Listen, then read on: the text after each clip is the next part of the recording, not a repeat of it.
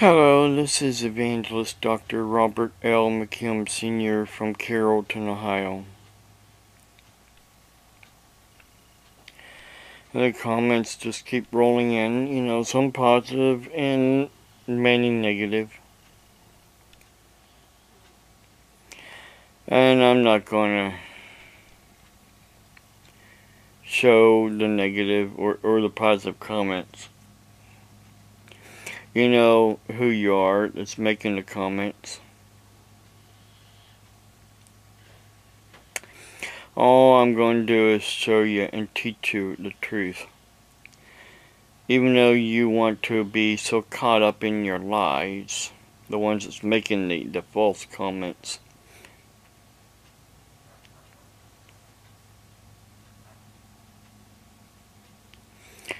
For instance,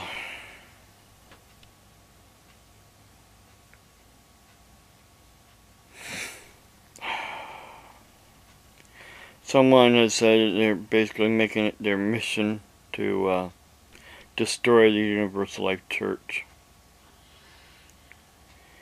That should not be their mission. Their mission should be the Great Commission. Go into all the world and preach the gospel, baptizing them in the name of the Father, the Son, and the Holy Spirit. That's the Great Commission. That is a commission for every Christian.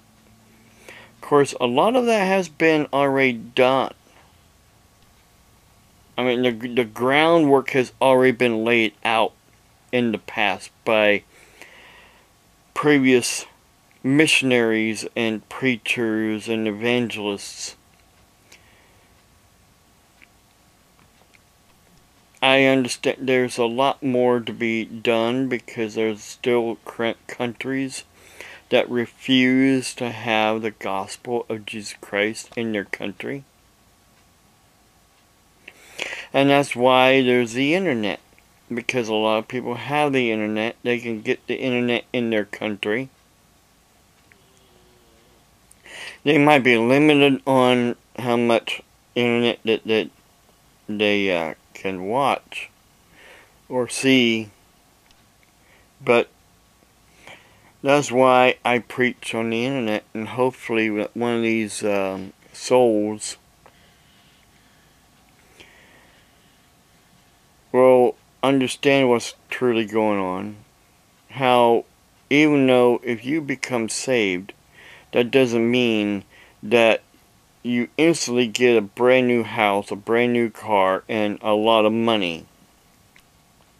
You're going to have struggles. You're going to be in a lot more tribulation than what you've been in before. Because as a believer, we are appointed to tribulation. Because people hate us. People hate who and what we stand for, and that's Jesus Christ and the one true God.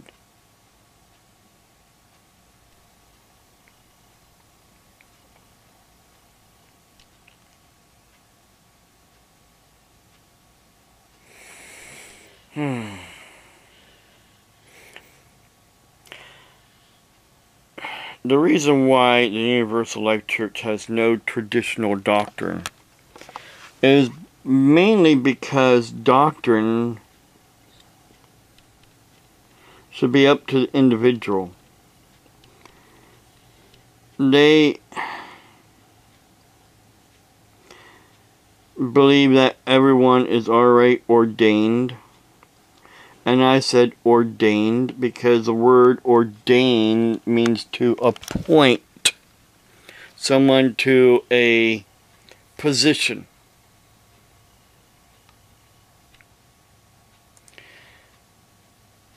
And here's the dictionary here. Ordain, I'm saying ordain because that's what it says. Ordain. You heard my computer say ordain? Ordain. See? It's ordain, and that's what I'm saying. And ordain, or ordaintation, I know how to say it.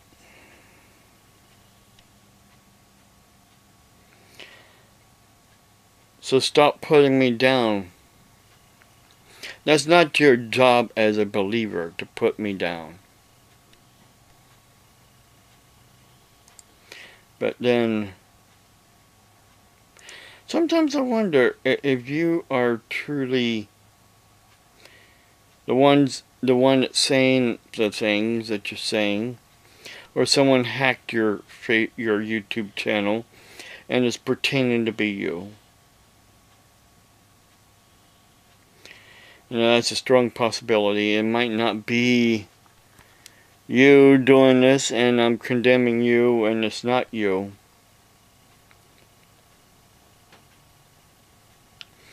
It could be a whole nother person that hates me and has the technology and the know-how to hack other people's YouTube channels and Facebook pages.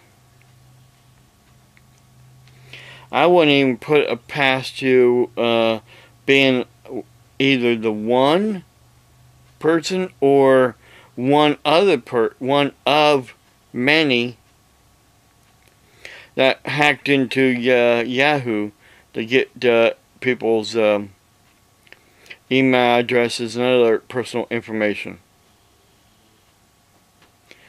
How else would you get my other email addresses that I have never publicized or used for anything other than email?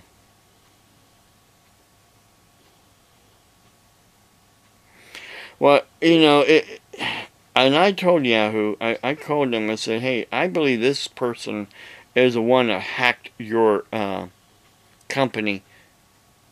Because how else would they get my email that I have never put out on YouTube or Facebook, either one? So how would they get that email address? Makes you wonder. Like I said, did they hack Yahoo to get especially to try to get my information because they hate me, and maybe some other preachers' personal information because they hate them also.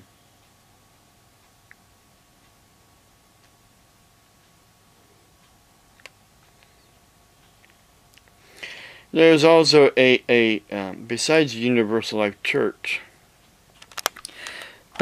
international headquarters,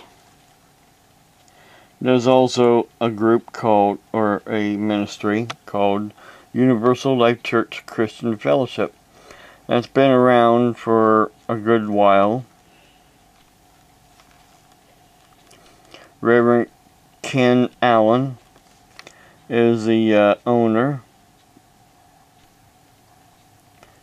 of this ministry. There's also a Universal Life Church Christian Fellowship on Facebook, which is not really affiliated with this.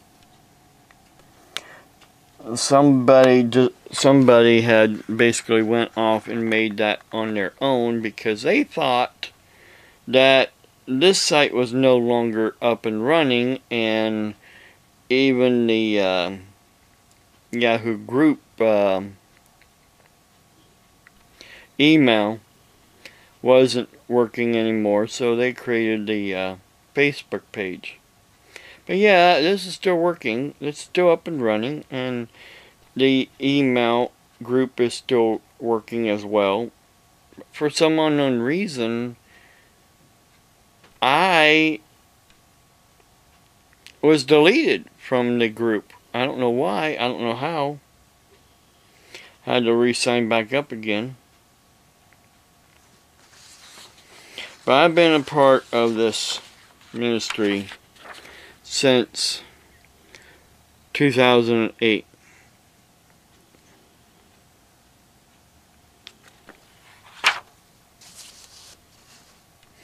You can get a certificate after you join, and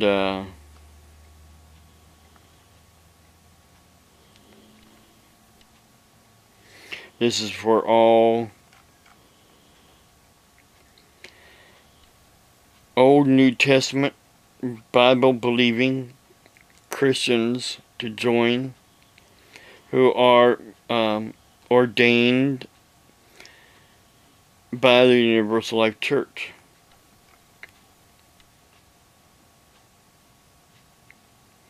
Again, it's an independent ministry. It is not really an affiliate with the Universal Life Church, but yet it is for all Universal Life Church ministers who are Christian and not another faith.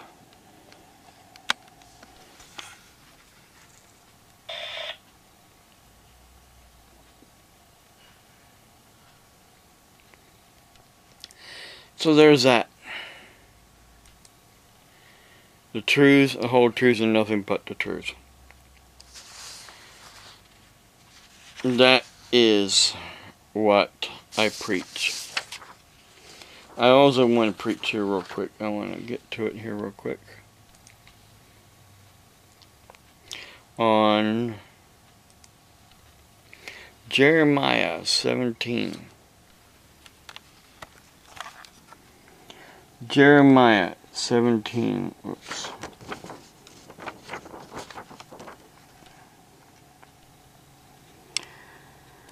These a few verses here. Thus saith the Lord. Thus saith the Lord. Cursed is the man who trusts in man, and makes flesh his strength, whose heart departs from the Lord. Blessed is the man who trusts in the Lord, and whose hope is in the Lord.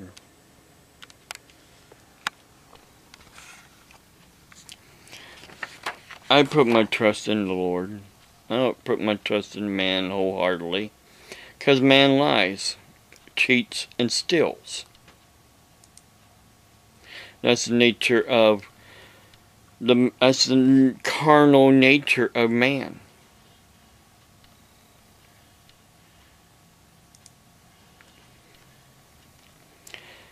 And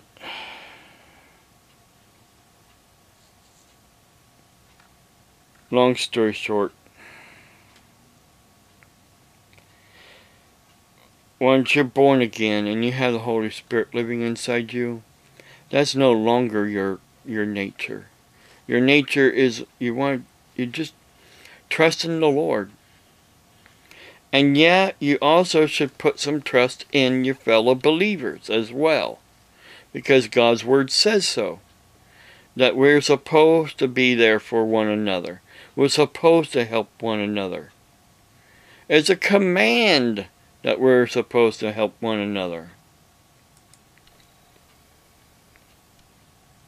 We're supposed to love one another. But yet, we don't do that. We want to make some kind of excuse.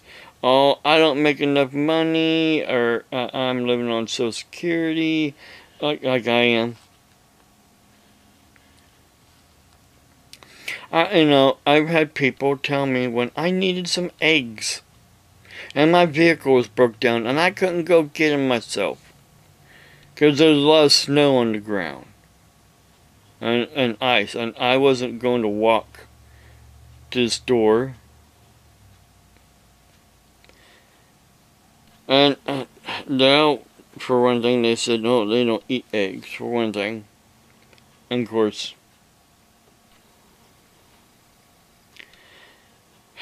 they were a Nazarene. They went to a Nazarene church, long story short.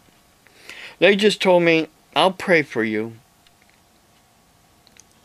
The Bible says, when a brother is in need and you send him away, telling him, go in peace,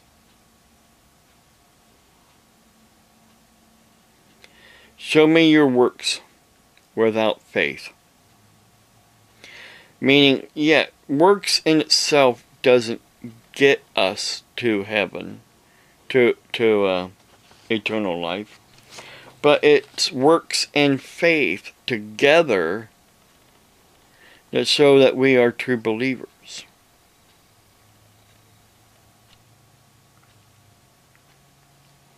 Well, anyhow, I don't want to be on here too long.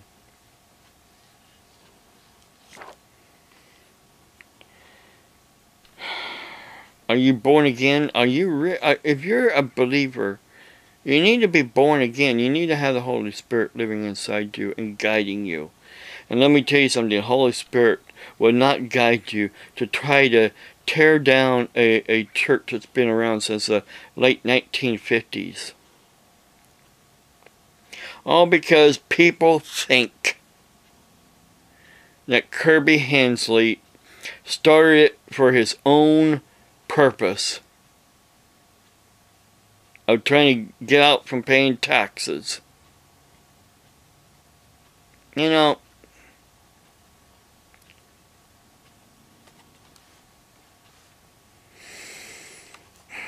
Jesus said, for one thing, render unto Caesar's what is Caesar's, and God's what is God's. Pay your taxes.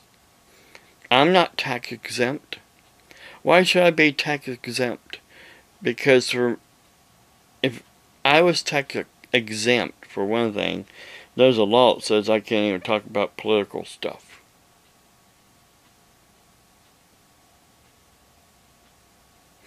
It's very dangerous to talk about political stuff, period, anymore.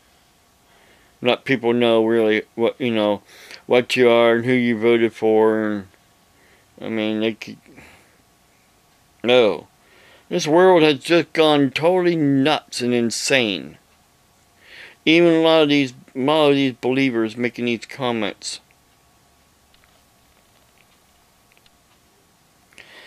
Nuts and insane. And if you're truly a believer, you need to be born again. Ask Jesus Christ into your heart. Ask Him to forgive you.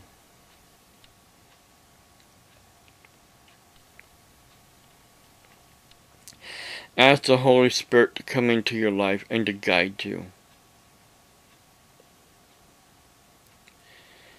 I'll be praying for you. God bless you. Have a blessed day.